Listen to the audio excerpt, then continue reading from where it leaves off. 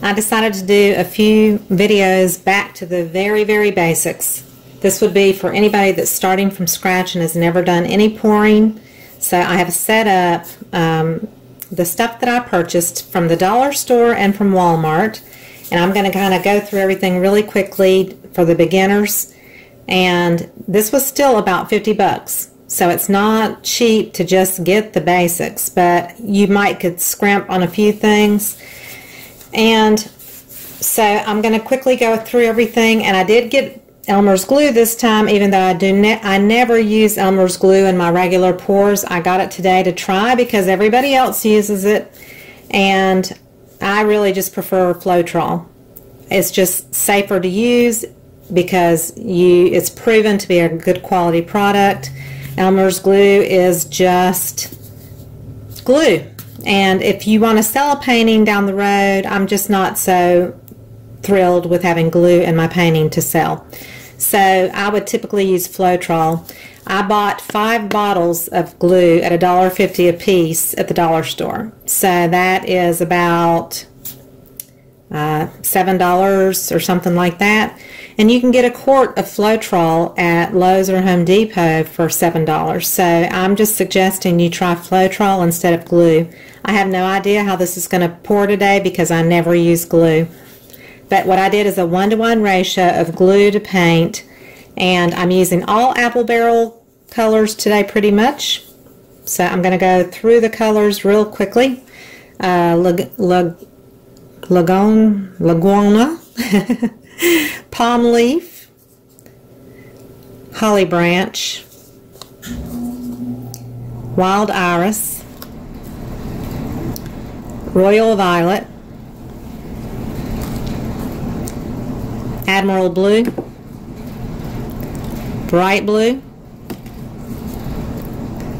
Bright Magenta, Bright Red, and I try to get bright colors, can you tell? Yellow, Harvest Orange, and I got a big bottle of white and a big bottle of black, even though I just have a little bit of black mixed up. So everything is 1-to-1 ratio, and then I had water, so I have my little cup here of extra water, and I've mixed everything up and added the water to get to the right consistency. And the consistency you want is kind of like warm honey pouring off of your stick. So you see how it's a steady stream, it's not drippy like real watery, and it doesn't stick to my stick like peanut butter or say really thick yogurt. So it comes off in a steady stream. That's what you want it to do. I have one more color that I have not mixed, just so you can see me mix it from scratch. This is one of the deeper green. So I've got about 1 ounce of paint.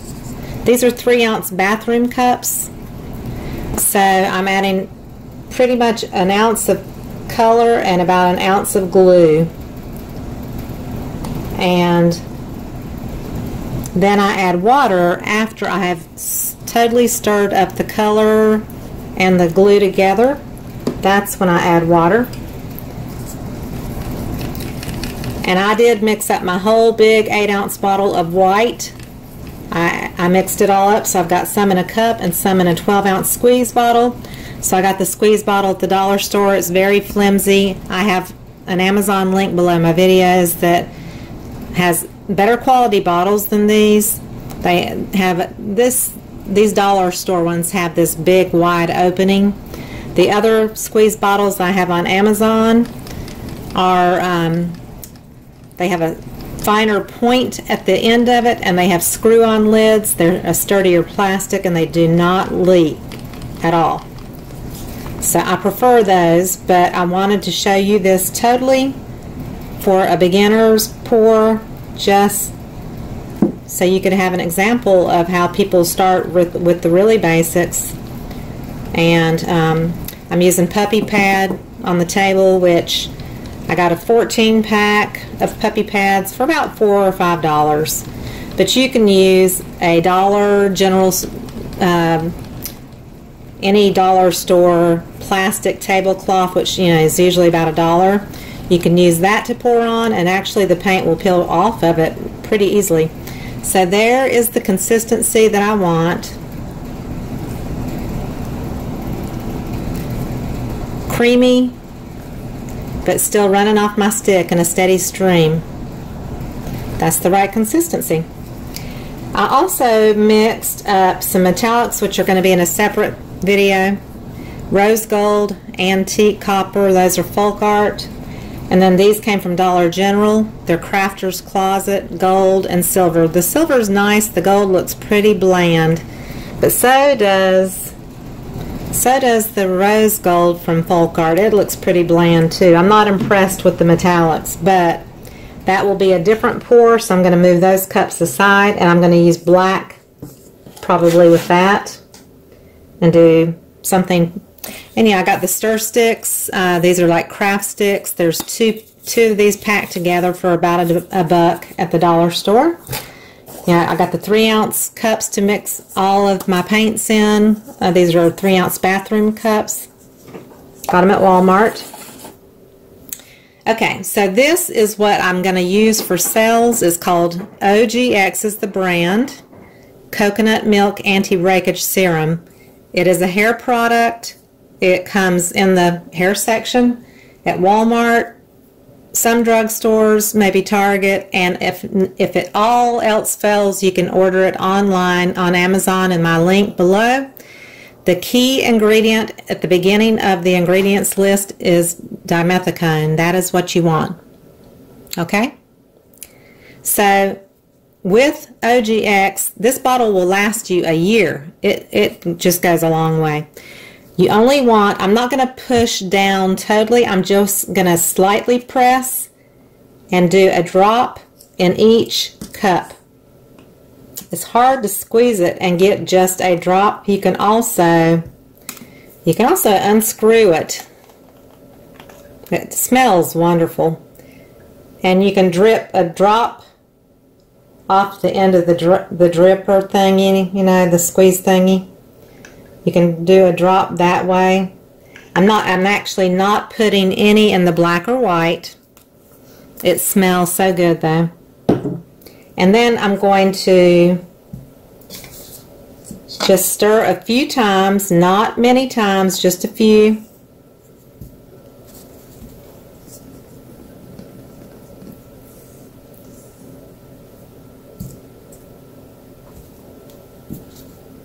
And every so often I wipe my stick off. Sometimes I'll share the sticks between the colors, but you want to share them in like colors that are similar to the other color you're using.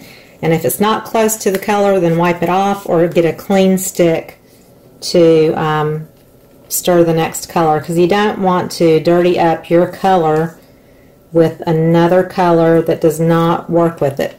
Like I can put the yellow into the green because that's going to go away like immediately. And so I'm just making sure I stir the OGX in a few times. That's all. I am doing this from home because we are heading out of town today to go on a camping trip. And I don't have my paints and my setup from home here anymore since I have my studio. So I'm doing it on my kitchen table again. And I'm doing it with my cell phone. So I'm not sure how the quality will be. I'm not sure if I'll be in focus because I've got my phone kind of in a precarious spot right now. Ooh, that OGX smells good. Okay, so I'm going to remove my puppy pads. Like I said, I had to buy glue. I bought a pack of dollar gloves. So they're probably made larger, and they are, so they're loose on my hands. I like to have nice tight gloves, but these are loose because they were just like a 4-pack of gloves that were at the dollar store. Oh, and I also got 6 canvas panels. So here is, I got 8 by 10s, and I think these are 11 by 16 canvas panels, which typically if you put too much paint on them, they will warp. But the thing about the warping is if they warp, once they're totally dry, you can kind of bend them and manipulate them again to get them straight. You can place a book, put maybe like a piece of parchment paper down over the painting and then a heavy book and let it sit for a while. And also if you just put it back in a frame that's the correct size, then you'll be able to straighten the board back out. I'm back for the third experiment. I'm doing Elmer's Glue and apple barrel paint for an experiment to do basics for beginners. I do not prefer Elmer's Glue. I prefer Floetrol. I bought about 5 bottles of Elmer's Glue for about $6 or $7 together, and I could have gotten a bottle of Floetrol at the Lowe's or Home Depot stores for about $7. I could have gotten a quart. So to me, it's well worth getting the Floetrol. But I've got my stuff on a puppy pad. I've got drips and things, but I'm just doing different color combinations, trying out this glue formula, which I do not care for. The paints are super thick. This next one I'm going to do, I think I will do, I'm going to do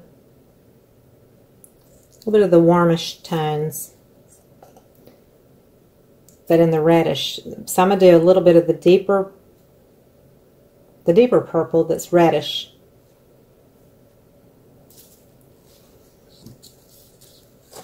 I'm going to layer this, so I'm going to pour it into my cup. You pour it in like you're pouring a soft drink or beer into a cup. You angle your cup, and that helps it layer up instead of going into your cup like a dirty pour. And I'm going to do pink. Got a bunch of orange, so I'll do a bunch of orange. But I'm going to have to switch off some yellow. I'll go back to red.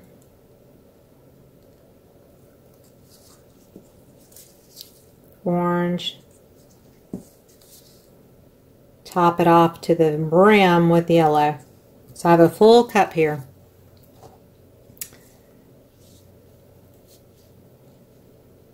Let's do, what I'm going to do is,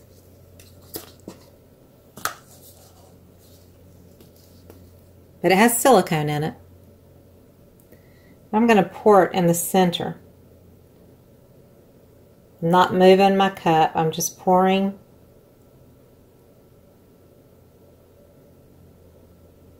I'll tell you what, I'm gonna wiggle back and forth just to change this up. This is typically like a tree ring. So I'm going to wiggle it just to get some variation.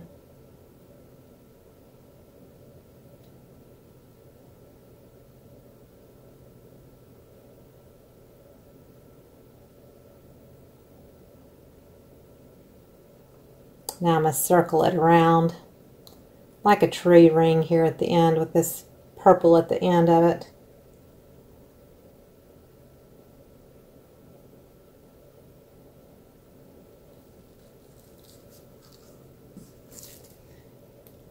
I'll do one little drip there. I didn't mean to, but anyway. Okay.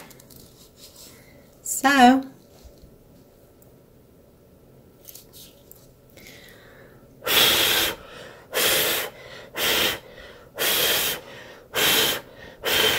this is going to have cells because it has the OGX in it.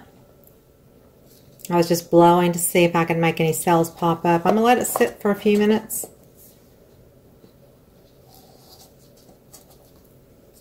I've got one big cell right there. That's funny. You can also, kind of drop it on your table a little bit. That also releases air bubbles. course, I've got these sitting on cups because I don't have canvas, so they don't have push pins underneath like I typically would do. So I'm just trying to keep them on top of the cups. I'm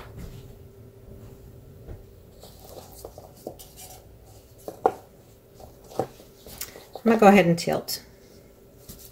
I'm not going to wait any longer.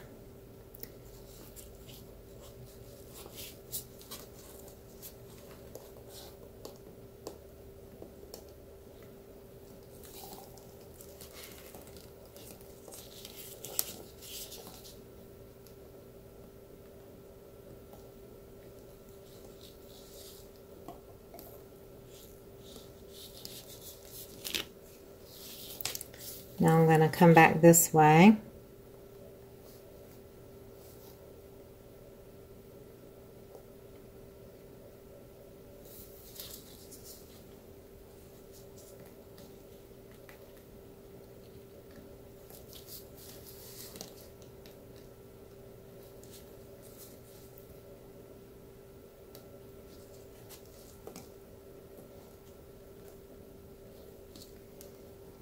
So I like that pretty well.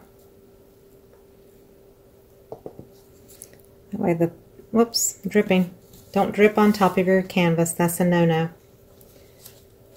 That's why I don't like bigger gloves. I like the fitted gloves because they're very loose on your fingers and you can't feel things.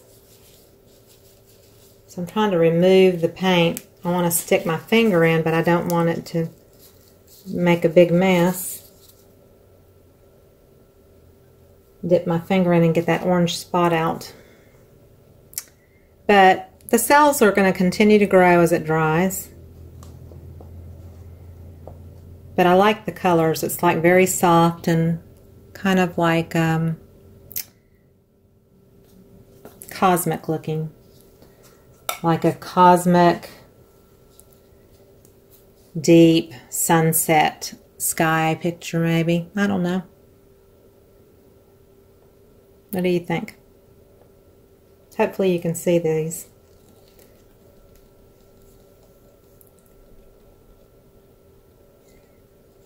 So I'm shifting it just a little bit. Let's hoping this purple color. I'm gonna get some on my glove here. Go over this orange at the end. Alright, I'm going to leave this. I don't want to shift too much and ruin what I got.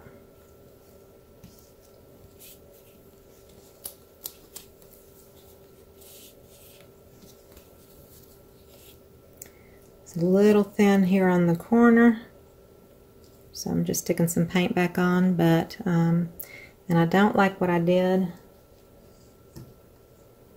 here.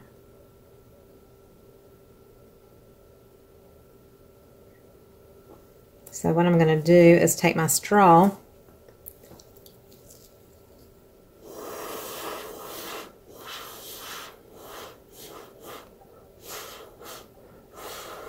that totally did not help.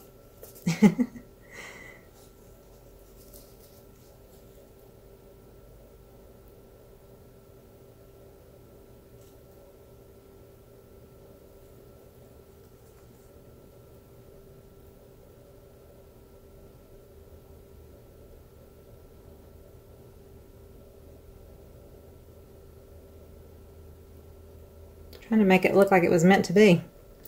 I'm going to tilt some more because I don't like that spot there. Hopefully tilt it off.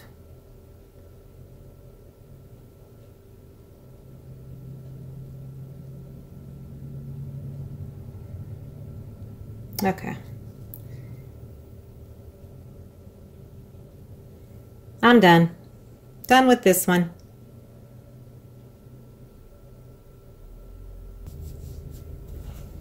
Hope you enjoyed it. If you did, please give me a thumbs up. Thank you.